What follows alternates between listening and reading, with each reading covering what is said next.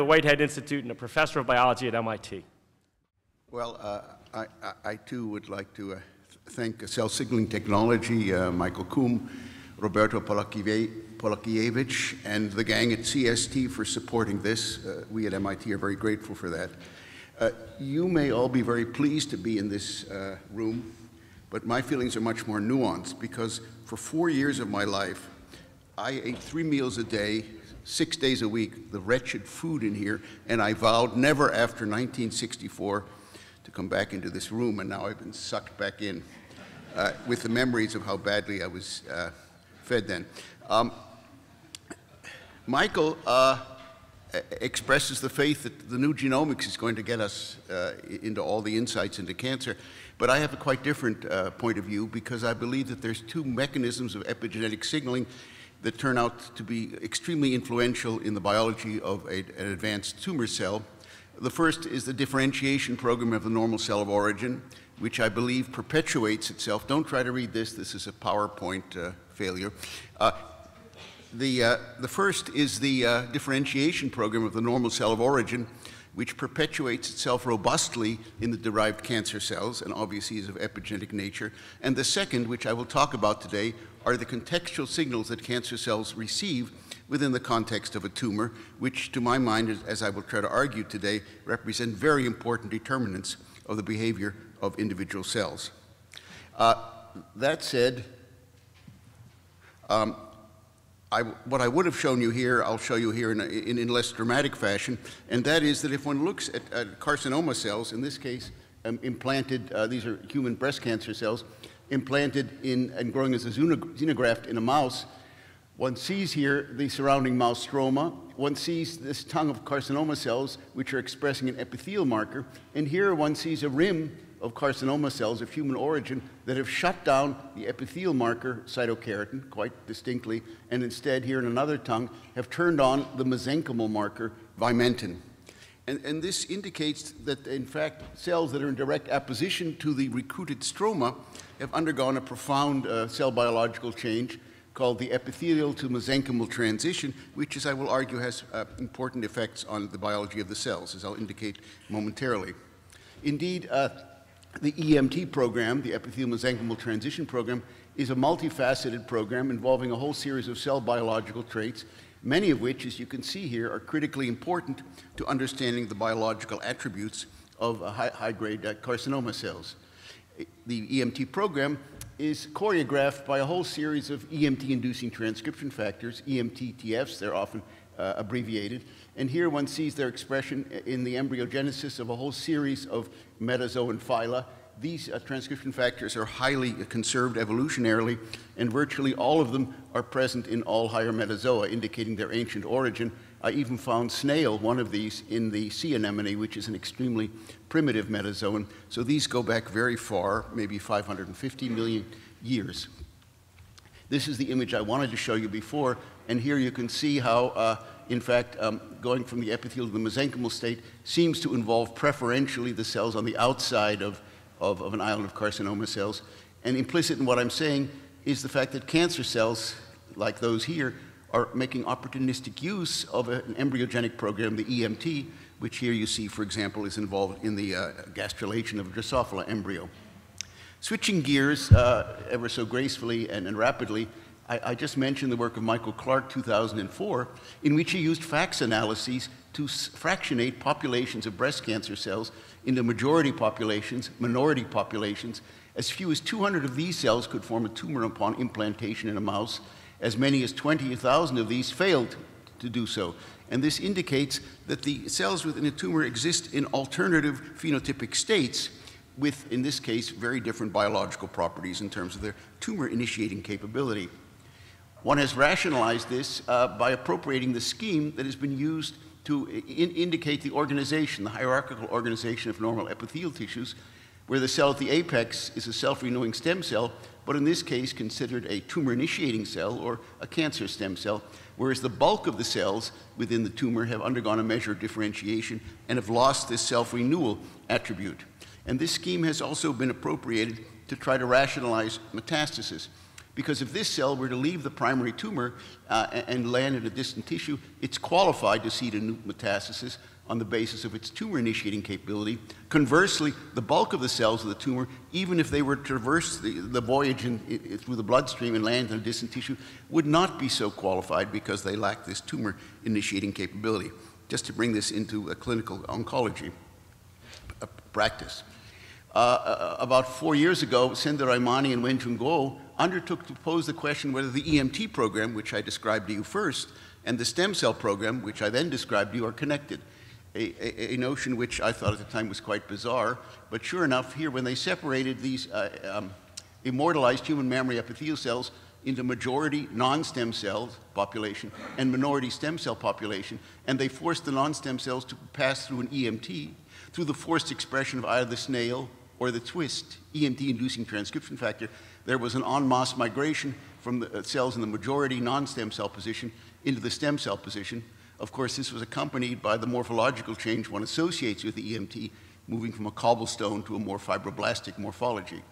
This already suggested some intimate interconnection between the EMT program and the stem cell program. And indeed, if one took these two populations of cells as they did, separated them, and used RT-PCR to quantify the expression per cell of different messenger RNAs in the putative stem cell and the non-stem cell population, they found that the putative stem cells expressed 1/200th as much of the keystone epithelial marker, E-cadherin, and between 5 and 120-fold as much of a whole series of mesenchymal markers, including in this case 4 EMT-inducing transcription factors, indicating that these cells naturally express a whole series of transcription factors that have been associated from other work with the EMT program.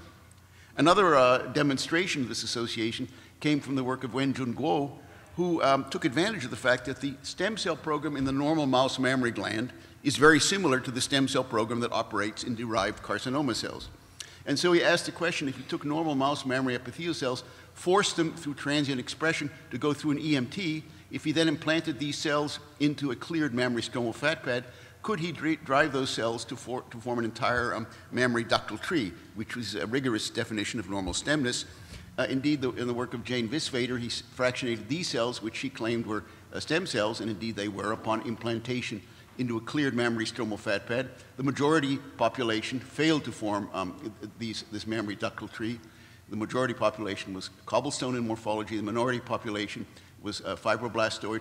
And indeed, the cells from this demonstrated stem cell compartment expressed, in this case, a 36-fold higher representation of the slug, EMT-inducing transcription factor, which can be visualized here in the abluminal sites in this cross-section of a mouse mammary duct. This already indicates that at least one component of the EMT program is operative in a normal, non-pathological tissue. That having been said, when Wenjun Guo took a population of mouse mammary epithelial cells, forced them transiently to express 2 EMT-associated transcription factors, SLUG and SOX9, as few as 100 of these cells formed a mammary ductal tree upon implantation into a cleared mammary stromal fat pad, whereas 10,000 of the cells that had not experienced that exposure failed to do so, indicating at least a 100-fold increase in the stemness, in the gland repopulating activity of these mammary epithelial cells. So this begins to solidify our confidence that there's an intimate interconnection, for reasons we cannot divine, between the stem cell program and the EMT program. In his case, for example, one could use this to plot out the hierarchy of changes that occur during differentiation in the mammary gland, where, as it turns out, differentiated luminal cells that are fully differentiated can be pushed into the stem cell state through the transient, and I emphasize transient expression of these 2 transcription factors, SLUG and SOX9, and other progenitors express naturally one or the other of these 2 transcription factors. This could be leveraged in turn to ask the question whether these transcription factors actually have an effect on cell biology. Here's the behavior of these human breast cancer cells growing as xenografts in mice. After 12 weeks in a mouse, they form a primary tumor with a smooth edge. However, if they're exposed, if these cells are allowed to form a primary tumor and exposed for 2 weeks to the 2 transcription factors that I mentioned before, now if one waits, and then one shuts them down, now if one waits 10 weeks later, they continue to remember that exposure and form these highly invasive margins, indicating that somehow the aggressive phenotype perpetuated itself in these cells, and perhaps of greater interest is their metastasis forming ability from implantation in an orthotopic site. Thus, normally these cells form neither macroscopic nor microscopic metastases, but if one, for example, exposes them transiently for 2 weeks to these 2 transcription factors and then shuts them down, now one gets 400 micrometastases per lung and almost 100 macroscopic metastases per lung, which begins to impress on us the possibility that if one looks at the powers of the EMT program, as I just illustrated, and one associates it with the last stages of malignant progression, it becomes now plausible that cells in a primary carcinoma that have acquired a whole series of mutations, somatic mutations, are actually poised to disseminate if they can activate their EMT program, disseminating without the need for acquiring extra somatic mutations beyond those that were selected during primary tumor formation. This is a suggestion of that, but hardly a rigorous demonstration at this point. I would just mention this paper, which I find particularly dramatic, which emphasizes the importance of these cancer stem cells, here using not a cell surface marker, but the enzyme aldehyde dehydrogenase. If one looks after a neoadjuvant therapy at the lymph nodes of women who had aldehyde positive and therefore cancer stem cell positive cells in their lymph nodes after chemotherapy, the misspelling isn't mine, they had this kind of survival, whereas women who had carcinoma cells in their lymph node that lacked these cancer stem cells had this kind of survival in the months forming an initial clinical presentation.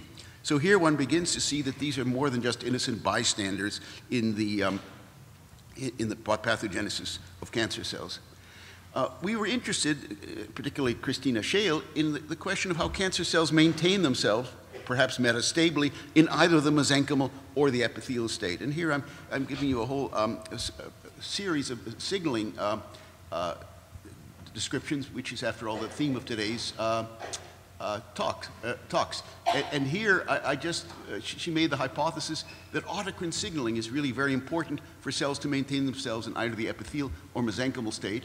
When she compared the conditioned media of cells that had been grown for an extended period of time, either epithelial or mesenchymal cells, she found that the mesenchymal cells lost Wnt inhibitors, acquired expression of a non-canonical Wnt protein that they secreted into the medium around them, lost expression of bone morphogenic protein, which is a TGF-beta antagonist, and showed increased expression of these 2 proteins, which are involved in regulating TGF-beta signaling flux. And just to go into detail there, for example, if one compares epithelial cells here with their mesenchymal counterparts, the mesenchymal cells experience a 6 or 8-fold decrease in this Wnt antagonist, in the case of these mesenchymal cells, or in this case, an almost 1,000-fold decrease in the case of these spontaneously arising mesenchymal cells, this being, as I said, a Wnt antagonist.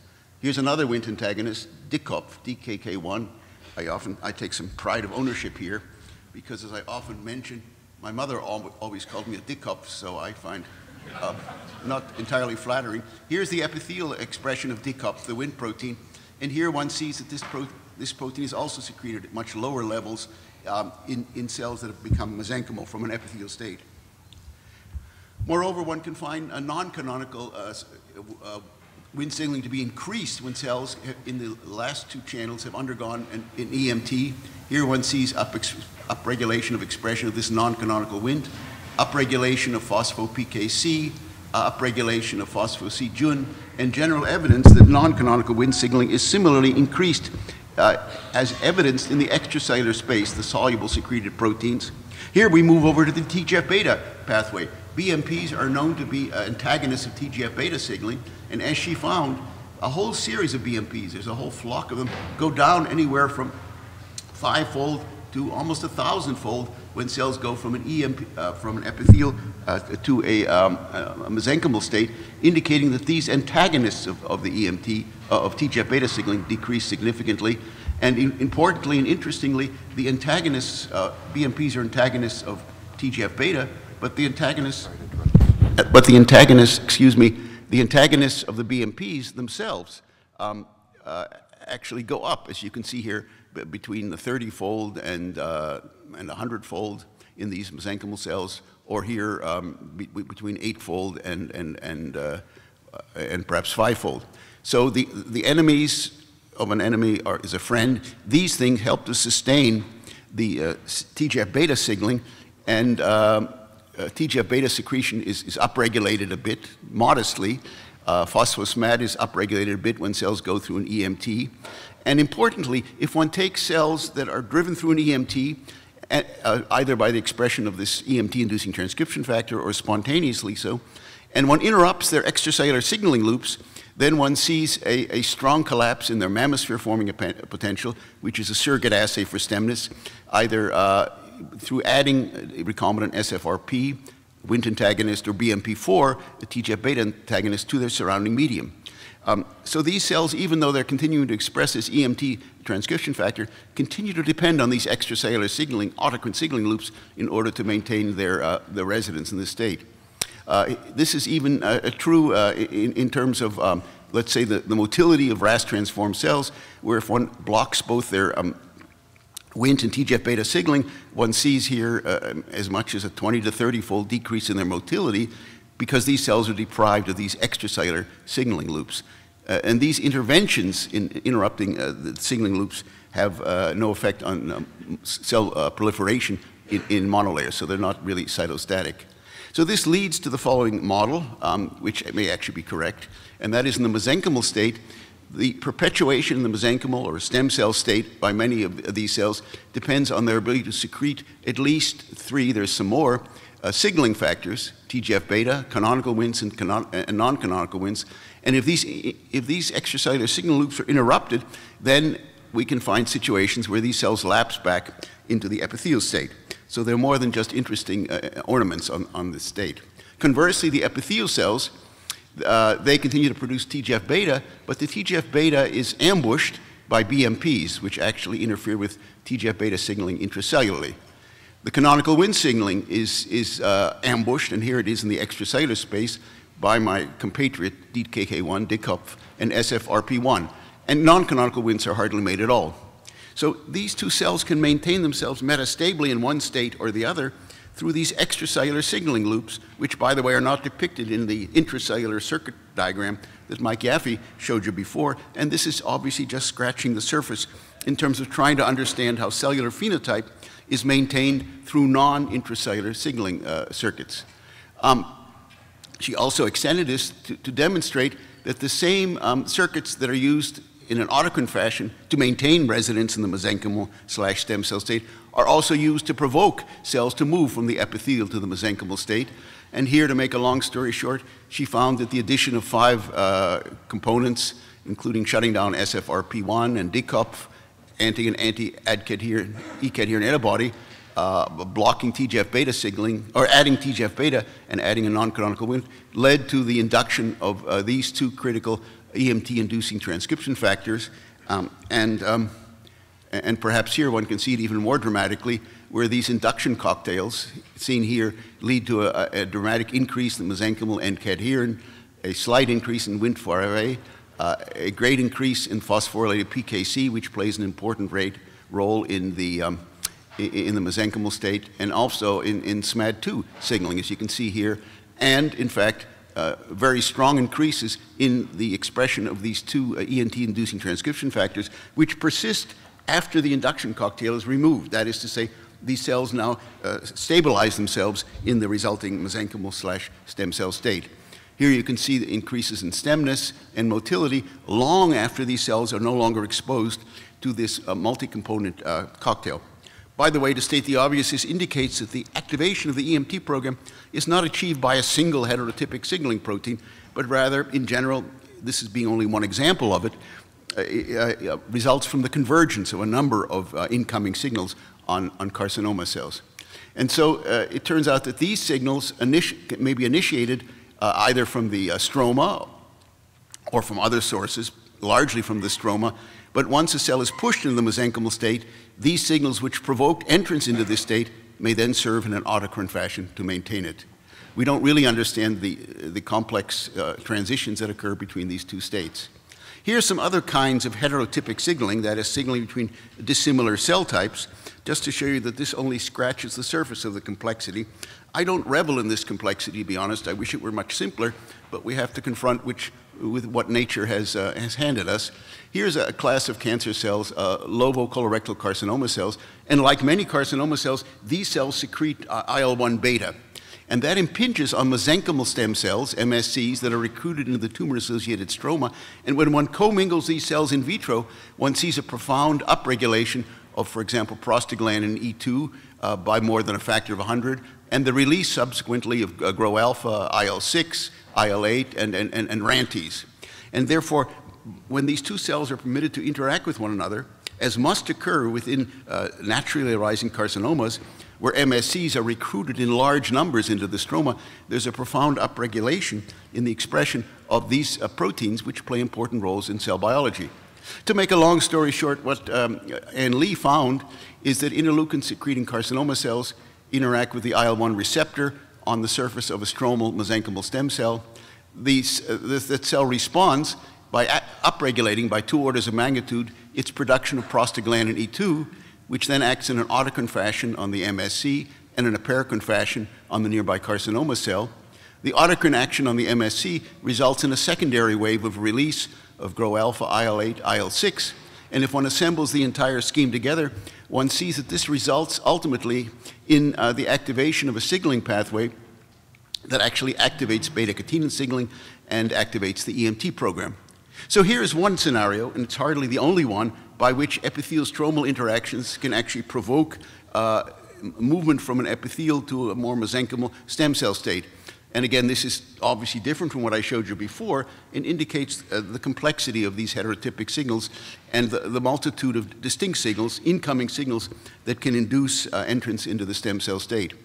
Here's another piece of work from Haihui Liu, who found that cells that have already entered into the stem cell state are able to physically tether via a CD90 protein monocytes and macrophages, so that the two cells are now closely opposed and can signal in this juxtacrine fashion via efferent A receptors to send extracellular signals coursing into the stem cell, which then reinforce the existing stem cell state rather than triggering it anew.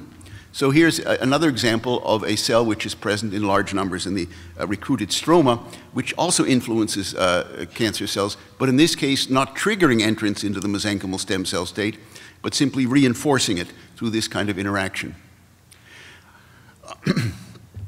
Wai-Leong Tam has been interested in trying to understand the intracellular signaling circuits to show some deference to what Mike Gaffey was talking about. And by the way, our conceptualization of how the EMT works is not simply a binary program being either in the epithelial or the mesenchymal state, but a series of steps in which cells reside metastably. They can go backwards in this direction.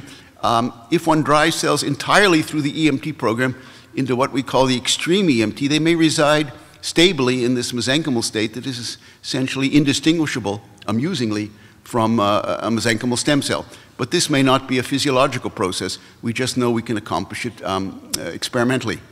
And he's been interested in trying to understand the signaling proteins that are involved in the epithelial versus the mesenchymal state. He's found, among other things, that snail, twist, and slug, which are distinct EMT-inducing transcription factors, slug being more involved in stemness, by the way, they can induce a similar transcriptional program, as you can see from here, that if you look at the genes that they activate, there's a strong overlap indicating a common EMT program, and even overlapping peaks as elucidated by chromosome immunoprecipitation. So here you see that on these two promoters of these two genes, one sees that twist and snail and slug bind to common sites on the DNA. And this begins to suggest multi-transcription factor complexes that converge on these sites in the promoters to collaborate with one another to form these complex. Moreover, for example, on the twist promoter, one finds that twist itself, snail, and slug bind to the twist promoter, again on similar sites. On the snail promoter, twist, snail, and slug can also be discerned to bind to the snail promoter. And on the slug promoter, one sees that slug and snail and twist also bind to its promoter, indicating that these cells, these transcription factors stimulate their own expression on the one hand, and that they exist in multi-protein complexes. Here one sees in this sequential chip-on-chip that snail binds to a promoter, but if one now removes this complex and secondarily immunoprecipitates it with twist, antibody, then now one brings down the same complex, indicating that the two transcription factors are physically complexed, one to the other. So there are protein-protein interactions. And indeed, if one uses a twist antibody, one can see by Western blotting here, the twist can immunoprecipitate both snail and slug, indicating, once again, multi-transcription factor complexes. This is a rudimentary scheme of what he's shown, which, by the way, is reminiscent of what happens in embryonal stem cells, where the four transcription factors maintain each other's expression.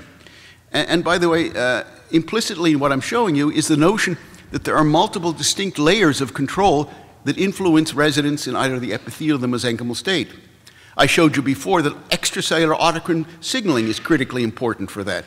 Here I'm showing you that there's intranuclear signaling, which is also critically important to stabilize residence in the mesenchymal stem cell state through the actions of these transcription factors.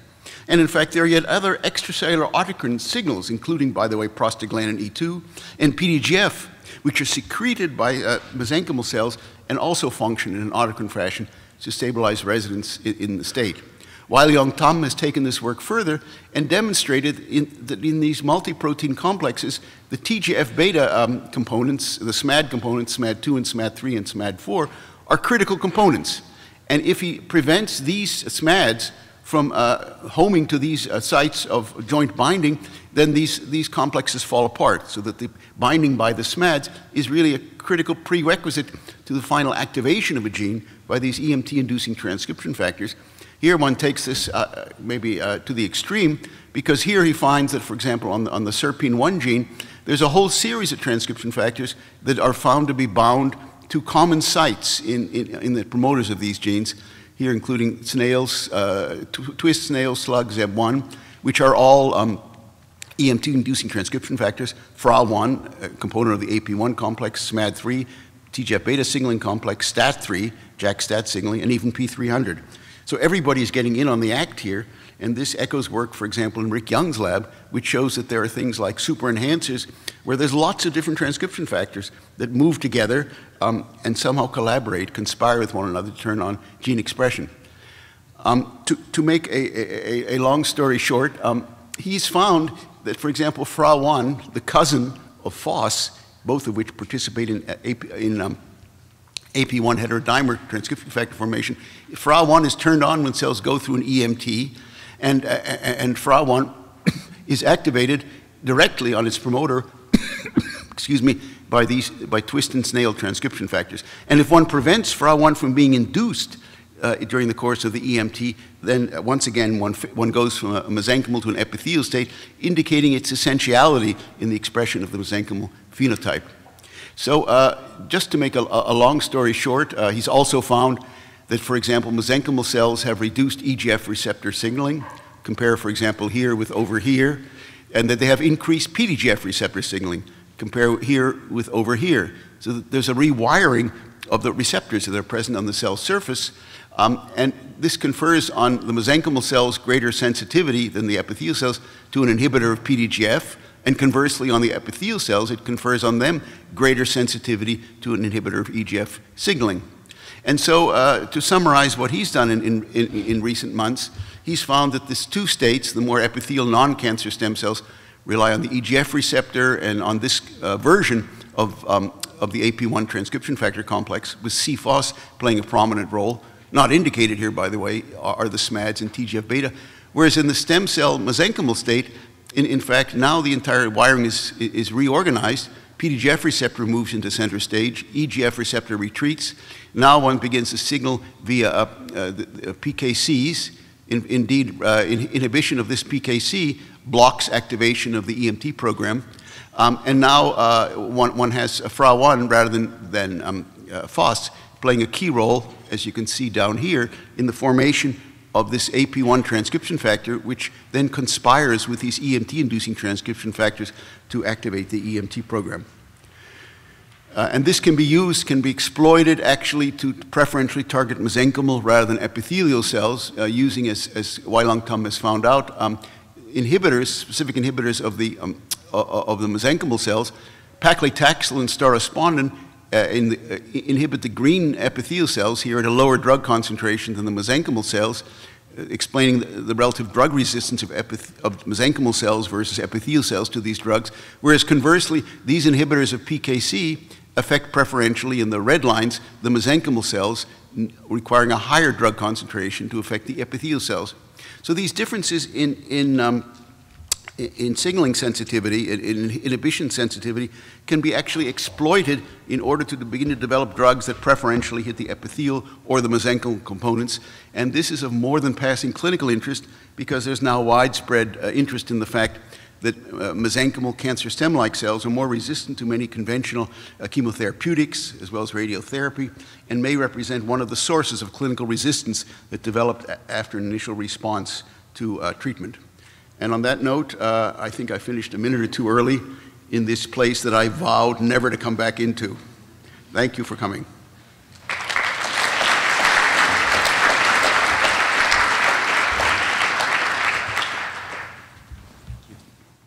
Our second speaker.